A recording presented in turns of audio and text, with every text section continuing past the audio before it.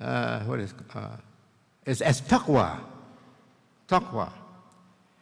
You Muslims, students of Quran and the life of our Prophet, you will know taqwa. You will understand the meaning of taqwa. Allah has revealed to us through our Prophet Muhammad that the soul has two agents working to help man go to the destiny or to the purpose God created him for. One is taqwa, the other one is fujur. Fujur. And if you are alert-minded students and have studied, you have connected fujur with fajr. Fajr. The time in the morning that we get up for prayer, what wakes us up out of our beds. The interest or the importance that is designed in our religion to be the first to awake us from our beds. Fajr. We make Fajr prayer. It has only 2 rakats, 2 sections of prayer, 2 rakats. And it is this fujur that is one of 2 in the main agents that's propelling our life force, propelling us, pushing us to go forward for progress in our life, for the benefit of humanity, of the human community, or the human community.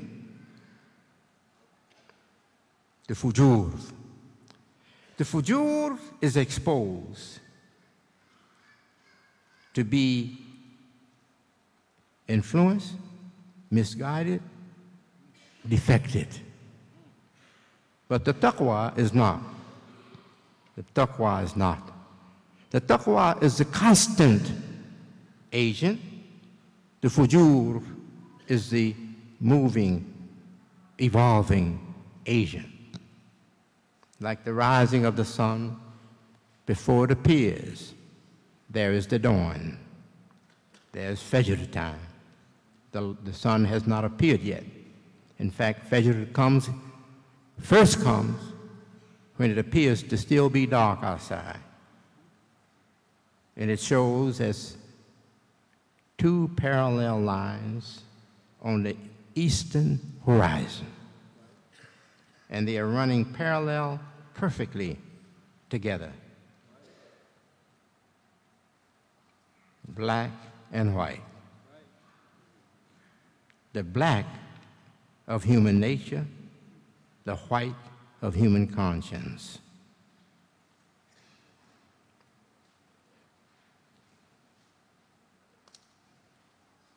Oh no, I'm not the show business man. If you came here for hype, you won't get it.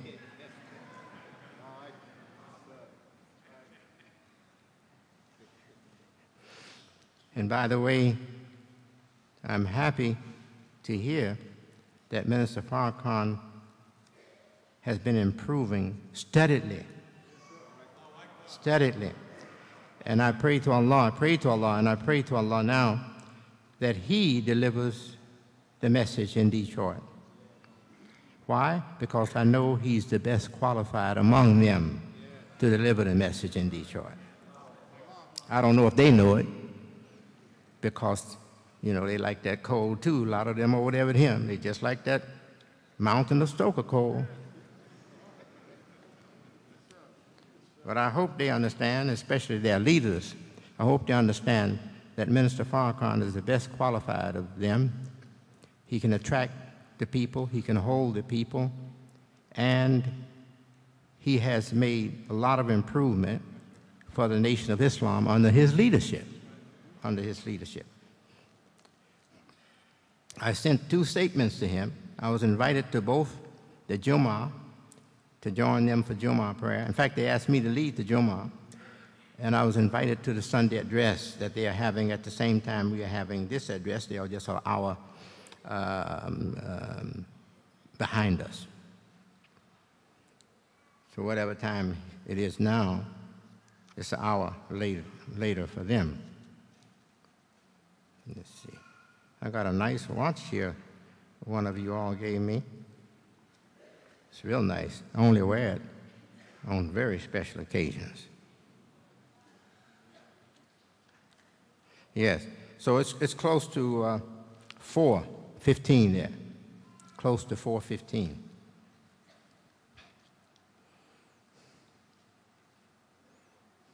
Never forget that we were formed. Actually, we were created in that model that had its own language. And for those that in Detroit, that has its own language. That model that has its own language called Temple of Islam. We were put in a special language environment. Don't see the walls or the physical structure and everything like we have here. Don't see that as the real temple of Islam. That's not the real temple of Islam. Those walls can't do anything for you. The real temple of Islam is the language and the communication that that language brought to your intelligence and your behavior. That's the real temple. That's why I say temple in animation.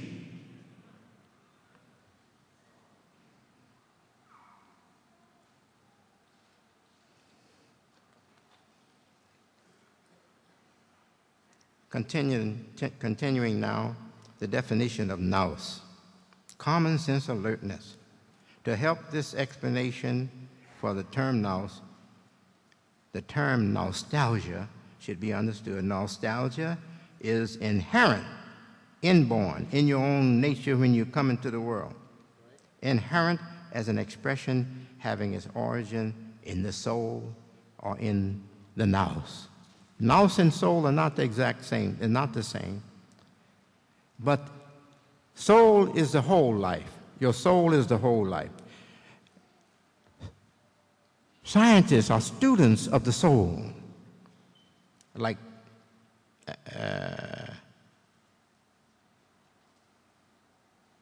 the Greek philosopher Socrates,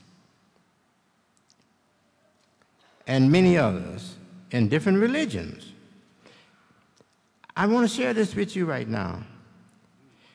This particular focus that we have right now on the human life in its best nature, in its best value, is in the religions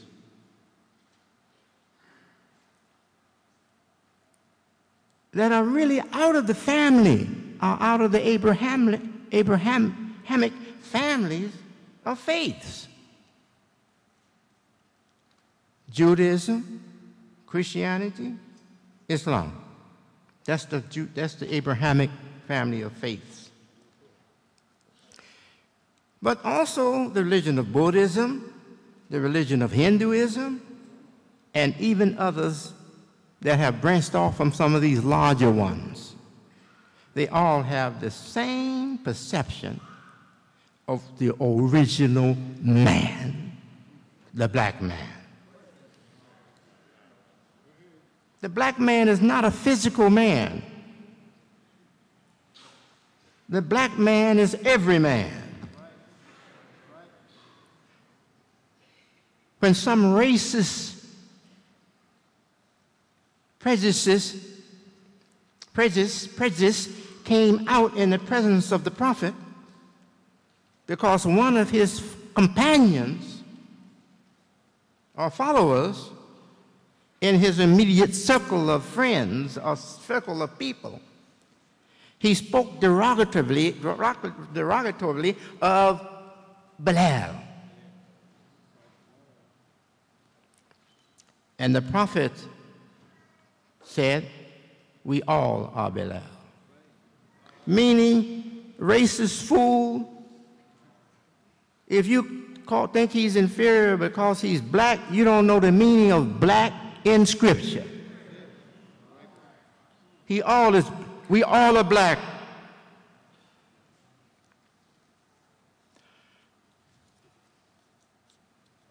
What does the gospel say of Mary when the angel came to inform her that she was going to give birth to a special child? Peace be on the mother and her child. The gospel says that the Holy Ghost or the Holy Spirit overshadowed her. Preacher, you know a spirit doesn't cast a shadow. The Holy Spirit overshadowed her, and she became pregnant with child. That's it. Yes, sir. Come on. Ooh. It ain't enough room in here for me to shout. I go straight up through that ceiling. Thank God I'm not allowed to display body language in that extreme. I like it too, man. Yeah, it's good.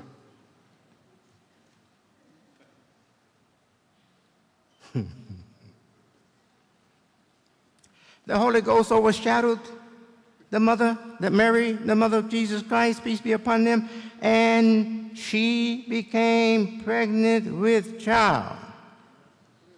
The Holy Ghost, the Holy Spirit, cast a shadow. What color is a shadow? Oh, answer me. I don't hate you. Answer me. Okay, black.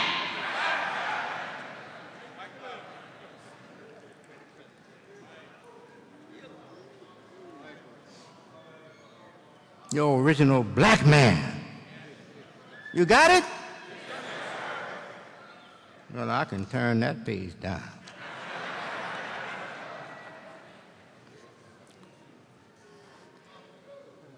Today, on this February 25, I didn't say 25th, on this February 25, 2007, our north with our valence is as a fertile field being plowed for a soon abundant harvest in moral excellence and economic life increase. I promise you that.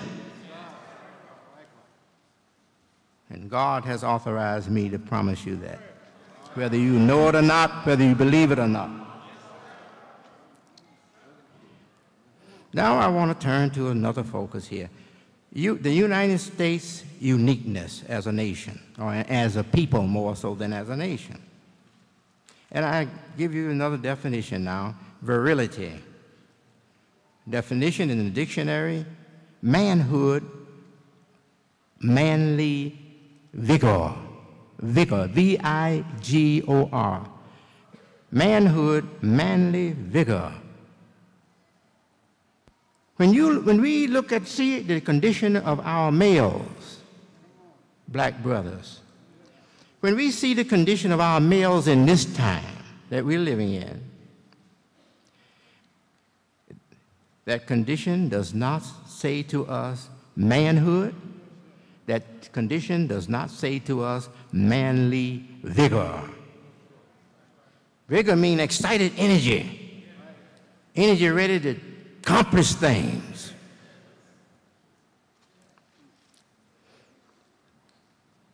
We want another definition now.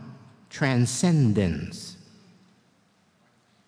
Definition, quote, extending beyond the limits of ordinary experience. Again, transcendence. Extending beyond the limits of ordinary experience. God says to us, He's the one who khalaqa, created. Khalaqa, فسوى.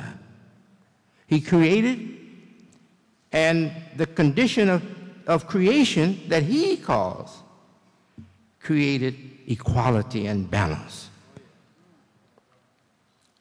فسوى. Then he says, قدر فهدى. قدر فهدى. He empowered the human soul and intellect to achieve transcendency. Transcendency. We are marching, marching up the King's Highway. We are marching, marching, marching all the day with our Savior, the universal King. Up the highway. We are ascending because we have been conditioned by a master teacher, WD-40. Huh? He has conditioned our soul, our sensitivities, our human sensitivity. He has conditioned our intellect. He has conditioned our essence, our valence, our taqwa and our fujur. He has conditioned it to ascend.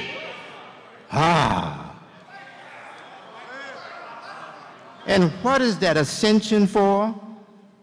It is to give us height. Lift us up to the highest regions so we get the fullest picture of our life down here on this earth. Huh? And then come back down with a plan and a blueprint and be successful in rising up a great people who will have community life excellence.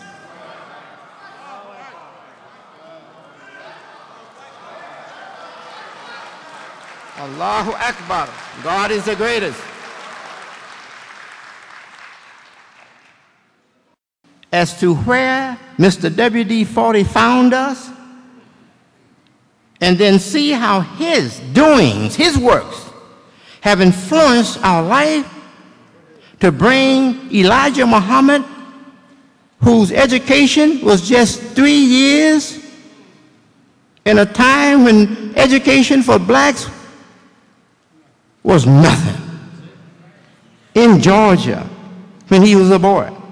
Only 3 years of formal education. And Mr. Farrar saw in him great intelligence, great worth, and made him his supreme minister.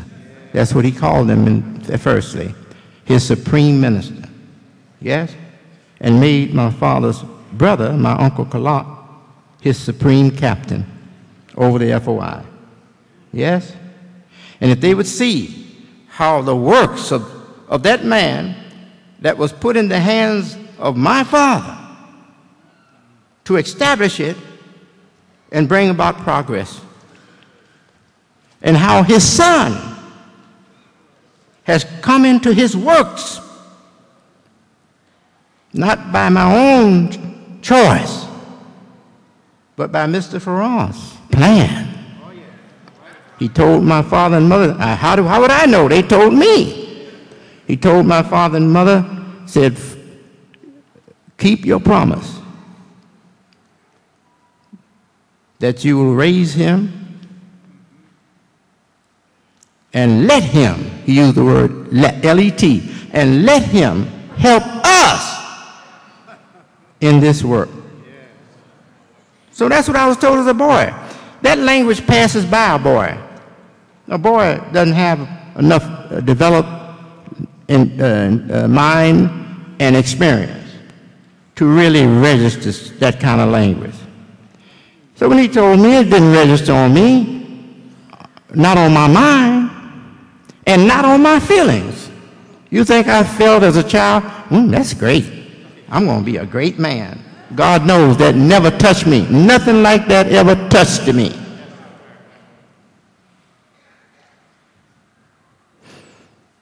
But when I look at my life now, see my Imam, WDM Muhammad, in the Vatican as a guest of Pope Paul II, John Paul II. And with people, just far as you can look, there are people standing all in the streets everywhere. Yes? And I'm the only Muslim leader there. The one that they thought was not a true Muslim. Huh? Praise be to Allah. I'm the only one there representing Islam from America. Only one. And when I look now at the invitation that just came to me on my desk from the Wisdom University, it's called the Wisdom University. And its representatives and supporters include the son of John F. Kennedy. I mean, the son of Robert Kennedy. Yes, Robert Kennedy Jr. And many others, perhaps among them some of more notoriety than Robert Kennedy. Yes? And they invited me there. They invited me there to see what I got in me? No. They invited me there because they like what they saw and see in me. And they didn't ask, how do I know that? I know that because they're not asking me to just come there. The president of the organization told me that we are not wanting you just to come for one time. We're hoping that you will join us for a long time. When I became minister, see, people study important things that appear on the terrain of the United States of America or anywhere. They're international-minded people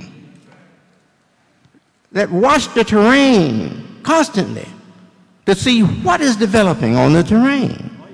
And if they see something important to them, they will try to make contact with it. Yes. So they knew the Nation of Islam. This was immediately after I became leader. And as soon as the news hit the media that the son of Elijah Muhammad, Wallace D. Muhammad, had become the leader of the Nation of Islam, I received from the International Society of Metaphysics an invitation to join them.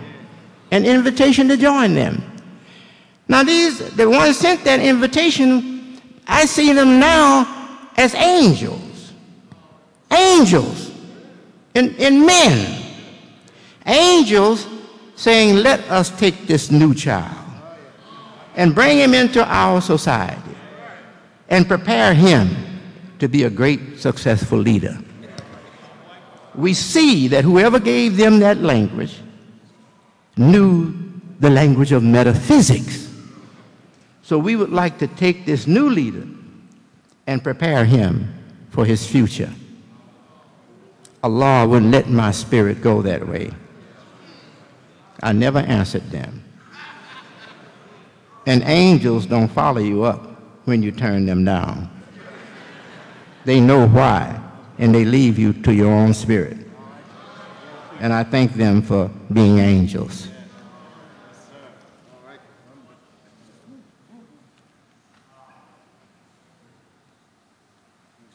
But this invitation, I have accepted. I will not turn it down. And if I see opportunity to work with them, I'm going to work with them for the benefit of all mankind. Oh, you're going to leave us? No. Being with you is what got me the invitation. I'm going to stay with you and get more invitations.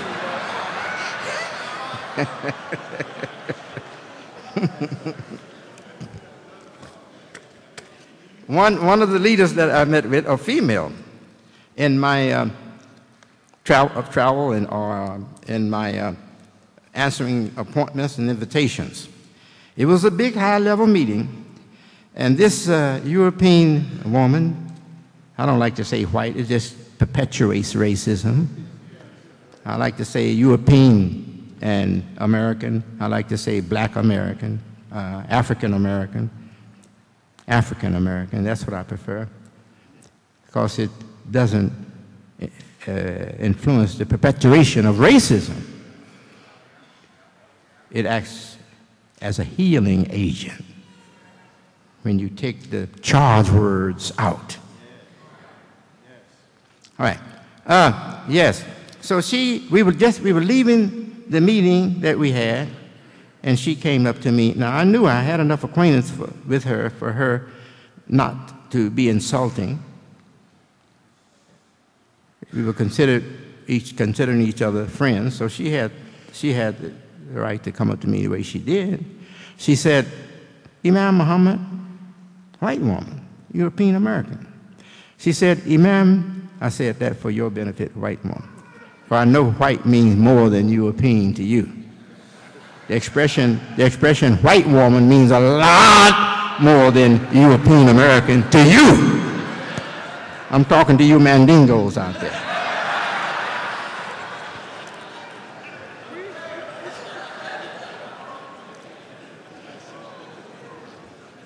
So she said to me, she said, "Imam, when are you going to leave your community?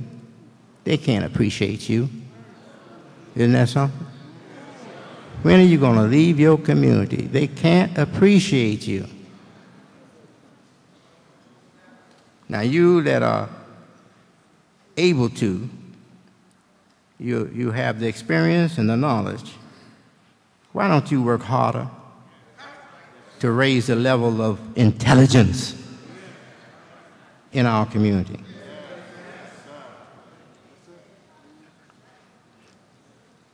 Some of you are afraid to see your community graduate. You're afraid to see your community elevated in the knowledge because you're a piece of stoker coal.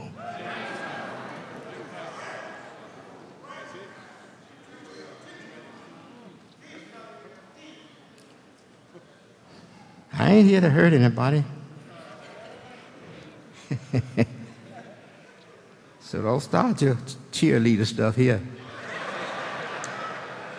You can't influence me. I'm not here to hurt anybody.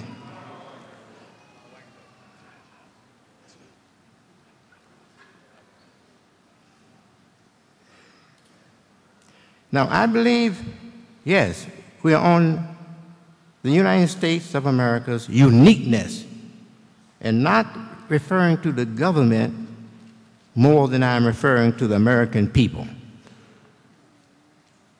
America's Constitution, doctrine that is, has a virility that gives it a constant transcendence for prevailing against the troubled times.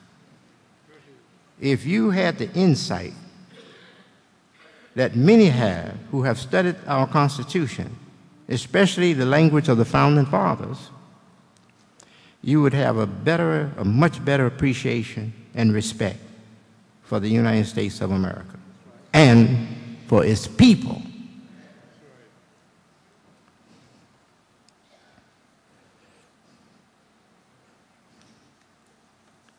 Is there any evidence that America has that nature in its doctrine and in its people who live by that doctrine or stand by that doctrine? Yes, there is. The time of Warren G. Harding, the time of Warren G. Harding was a bad time for our government. There was great corruption in our government. Behind that, almost immediately behind that period, came the Roaring Twenties. If you know something of the Roaring Twenties, it was a time similar to this time when the tendency in the people is to just let go and have fun and let lust take over their lives. A similar time, the Roaring Twenties.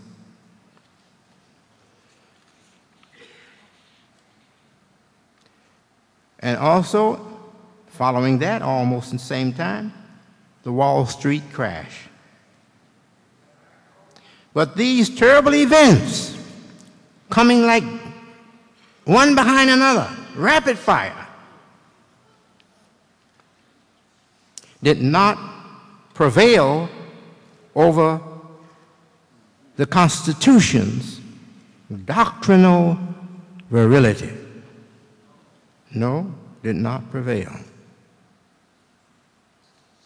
Praise be to Allah. So there's a constancy in the life of this nation, the United States of America.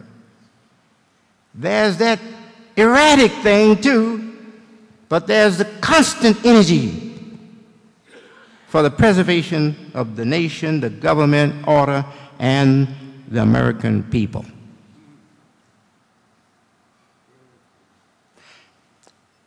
The prophet had revelation given to him, guidance given to him to give us scholarly insight, so we would find the tools for building our world that will stand by the best of worlds and endure for as long as the earth abides. Those tools in the Quran and the Sunnah of the Prophet, in his uswa, his human nature and life as a model. God says, for all who believe in God and the last day. It didn't say for Muslims. It said for all who believe in God and the last day. I mean, they believe in God and they believe in being accountable to God. The last day brings to your mind the judgment. They believe in God and they are conscious of the judgment. They believe in being accountable to their God, their Lord, Allah, the creator of everything.